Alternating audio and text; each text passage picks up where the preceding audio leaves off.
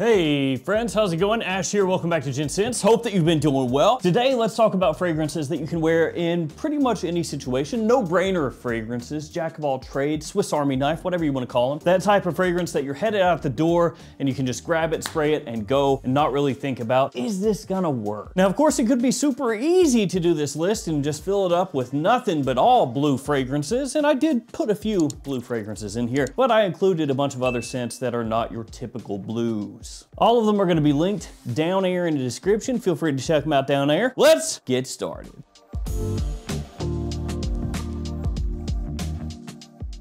We're kicking things off with Dolce & Gabbana's Pour Homme. Now, this one is basically a forgotten fragrance at this point, I feel like. Dolce & Gabbana pays no attention to it. I mean, we had Intenso, that flanker, come out, and after that, crickets, nothing. But Light Blue gets a new fragrance every single year. Sorry, buddy, it's not fair out there. It's hard for a G. And by G, I mean Gabbana Pour Homme fragrance. Doesn't really work, does it? So, like I said, this one just about forgotten nowadays, but still works year round. It is going to appeal more to guys that are probably like middle-aged and older. Teenagers, I don't think are gonna really dig this one, but it's nice, it's classy, it's easy to wear, and it's one that, like I said, nobody nowadays is really pulling off. So this one has citrus, lavender, sage, tobacco, and tonka as some of the notes in the fragrance, and I think it's one that is woefully overlooked nowadays for a lot of people out there. This can be a great day-to-day fragrance. And for what it's worth, Intenso, I used to wear that to the office all the time.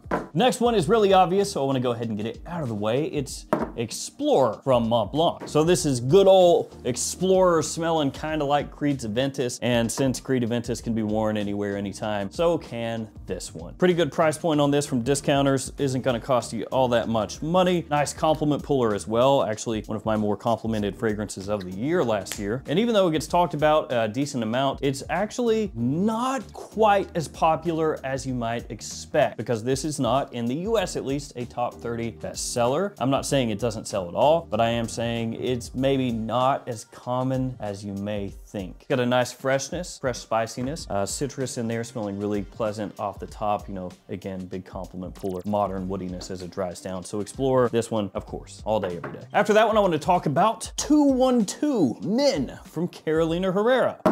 That's a big old bottle. It's crazy to me, but this fragrance has been out now for a long time. And there are a bunch of flankers in this line and the 212 VIP line, though nowadays most people think of Carolina Herrera as the bad boy fragrance line. Or fragrance house, what am I saying, fragrance line? It's pretty crazy. This has been out for a long time. It came out around the turn of the century, like 1999, I believe. So yeah, it's been out for a minute. There are a lot of 212 flankers, 212 VIP flankers, though nowadays most people think of Carolina Herrera as the bad boy fragrance house, at least for men's fragrances. So this is a really cool mixture of things going on. You've got some spices in here, green notes, you've got citrus. So it's one of those scents that has a good amount of sweetness, but then also freshness in here off the top. You got ginger, citrus, you have musk as it dries down. It's a scent that you can wear easily out at night or during the day. A lot of people kind of think of 212 in general as like a clubbing type of a scent line, both 212 and 212 VIP, but really you can use this about any time. And this is one of those fragrances that used to be much, much bigger, more people wearing it, but nowadays not so many. So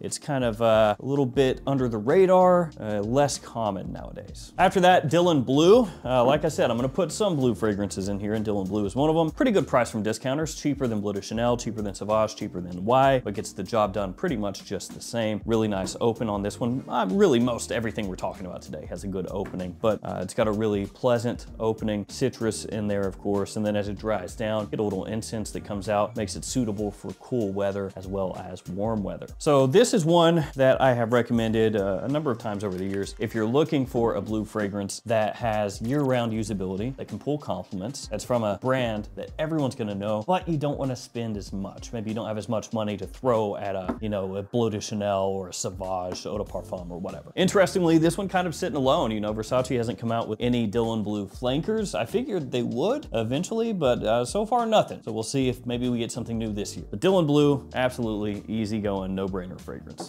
Switch things up a little bit. Gentleman Society up next from Givenchy, the newest in the Gentleman line. Well, I guess not newest now because they have a new Society coming out, but it's not out just yet as of when I'm filming. So this has a solid dose of vanilla in there, cardamom as well, narcissus, vetiver. So it has kind of an aromatic sweetness off the top. Really clean, a little bit of like a zinginess to it, like an effervescence to it. I think it's really nice, super easy to wear. Daytime, nighttime, office, doesn't really matter, even though it does have a good amount of sweetness. The one thing with this is it doesn't really have that iris that the other Gentleman fragrances have that really, you know, was what the fragrance line was known for. You can maybe smell this and get a tinge of what smells like, you know, a little spritz of iris on the edges of the fragrance, but it's no longer anything right there at the forefront. And really that could just be, you know, the narcissus that's in here with the sweetness of the fragrance making you think, oh, maybe is there a touch of that iris in there? I don't know. I want there to be, so I'm gonna fool myself into thinking there is. It's a great year-round fragrance though, really appealing, great versatility with this one. Acqua di Gio Parfum up next, and this, you know, kind of similar to Dylan Blue in the way that I approach it. And by that I mean it has a nice fresh opening. It's very easygoing. This one has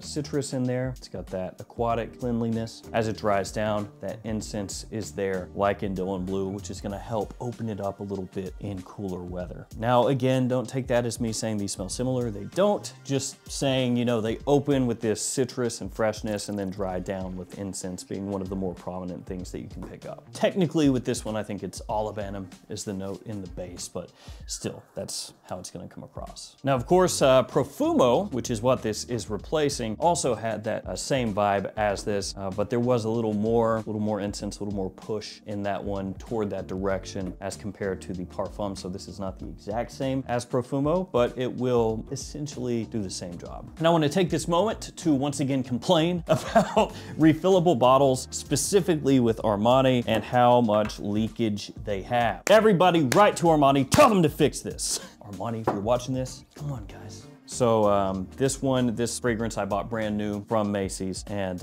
it has had issues with leakage right from the get-go. And it's underneath the collar. It will start leaking after you spray a few sprays of the stuff. The new Armani codes do that. Actually, a lot of fragrances coming out nowadays that are using refillable bottles do that. So these refillable bottles, they seem like such a good idea, right? Oh, it's good for the environment. And you can just buy the refillable thing, put it in, save a little money after you use your bottle. Yeah, except for the fact that half of it leaks out and you don't even get to use it. So now I'm having to buy the replacement because it all leaked out. So it's actually not better for me because I'm using the fragrance a lot quicker because it's just spilling all over the place or evaporating. So refillable bottles, thanks, such a great idea. Can you get rid of them? Coach Green up next. Now, I'm not the biggest fan myself of Coach Green, but I know a lot of people out there really enjoy this one, and it does give you a different kind of flair for an everyday fragrance as compared to maybe a Dylan Blue. So the thing that people really like about this one is kiwi. That's one of the main notes in here. You get that right off the top. So a different kind of opening, very bright, very fresh, lively. You also have a little citrus, you got rosemary in there, so a little herbaceousness and woods in the dry down as well. This one at full retail, I would tell you probably don't want to do that. I think that it's overpriced at full retail versus what you could get for that same dollar amount. But this one is starting to pop up at discounters, and at discounters, I say go for it. But if you are patient, the price should drop further and further. Coach fragrance is typically quite affordable from discounters. So if you can get this for like, you know, 35 bucks or something down the road, I think that's really gonna be the sweet spot. Low DC Pour Homme Vetiver up next. Once again, from discounters for a good price, that's what you wanna get this one for. I mean, that goes for fragrances in general, doesn't it? But there are some where you think, oh, I'll pay full retail for that, no problemo. This one, I think if you can scoop it up for, you know, under 50 bucks, then that's where you wanna be. And this is what it says, vetiver. Very clean vetiver, very, very clean. You don't have that smoky aspect, earthy aspect. It's been scrubbed quite a bit. Very zingy as well. Kind of a gingery, vetiver, fresh type of scent. Really good for the office. Really good for daytime use in general. You got a little green touch to this one also. And what it smells like, if you boil it down,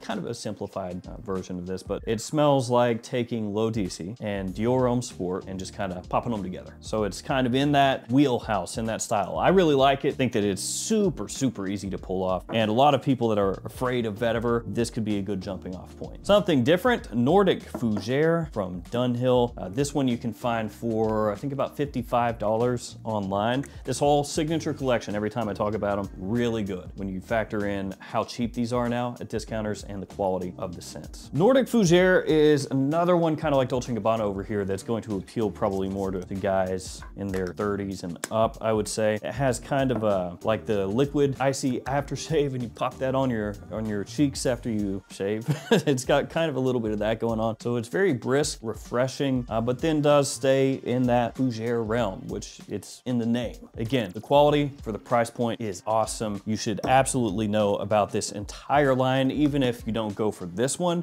because they cover with this line all kinds of different scents, especially some bangers. Almost lost my voice for fall and winter time. And at that like $50, $55 price point that they're going for a lot of places, it's kind of crazy. Okay, Bleu de Chanel. I told you I put a few little blue fragrances in here, very obvious ones. Bleu de Chanel. I do think that when you put Sauvage, Bleu de Chanel, and Y up against each other, that Bleu de Chanel comes out as the most versatile. Now, that's not to say Sauvage is not versatile or Y is not versatile. They both are, and realistically, you can wear those whenever you want. It's just when I smell them side by side, Bleu de Chanel comes out, you know, kind of like the classier one of the bunch, but it's still not so classy that you couldn't wear it casually, extremely easily also. So Bleu de Chanel, I think, as far as the blue fragrance hierarchy goes, is probably the most versatile. Because if you were to ask me, okay, man, Bleu de Chanel, Eau de Parfum, or Eau de Toilette, or Sauvage Eau de Toilette, or Y Eau de Parfum, which one should I wear to a wedding? I'd be like, well, go for the Bleu de Chanel. Which one should I wear to a more formal occasion, or a black tie event, or business event? I'd be like, well, Bleu de Chanel. Like maybe Y Eau de Parfum is sweeter and might pull more compliments for you, or Sauvage Eau de Toilette is stronger and is gonna reach out and touch more people, but Bleu de Chanel is probably the classiest. L'Homme Ideal Platine Privé up next, kind of like L'Homme Ideal Cologne reincarnated, which I've kind of chuckled about a couple times, but I do think it's so funny that, you know, they haven't discontinued many fragrances from the L'Homme Ideal line. Cologne and Sport, pretty much, seems like the ones that are hardest to find nowadays, which Sport and Cologne both were the cheapest at discounters. I wonder if that has anything to do with it. No, of course not. But it is funny to me that L'Homme Ideal Cologne got, and then they come out with L'Homme Ideal Platine Privé, and you smell it and you go, you realize that this smells like the one that you already discontinued, right? Okay, cool. Because yeah, it smells like cologne. A little different, but like cologne. Kind of like Acqua di Gio Parfum smells like Acqua di Gio Profumo. A little different, yes, but still you can tell, right? That's what's going on here. Citrus, almond, little vetiver in there. It's extremely classy, very easy to wear. The citrus smells great. It's an awesome fragrance. But I will say the same thing about L'Homme Ideal Cologne, so of course, yeah. Last but not least, Azzaro Chrome Eau de Parfum, which some people say, or have found a similarity to rather, Acqua di Gio Profundo Lights. Green Mandarin, Lavender, and Pine are the official notes in this one, a really simple note breakdown. It also has sort of an aquatic freshness to it, really clean. Touch of sweetness, really it's that type of fragrance that you can wear anytime, any place, and you're gonna be able to get by just fine. I think the quality is good, and you can sometimes find it at a very nice price from discounters. And Chrome Extreme also is a really solid choice, and that one is close to Profundo. So there we go, 12 fragrances, no-brainer fragrances. By and large, you can spray these on and go anywhere, and they're gonna work. I wanna thank you guys for hanging with me. Stay safe out there, and I will see you tomorrow with another fragrance video. See you guys later.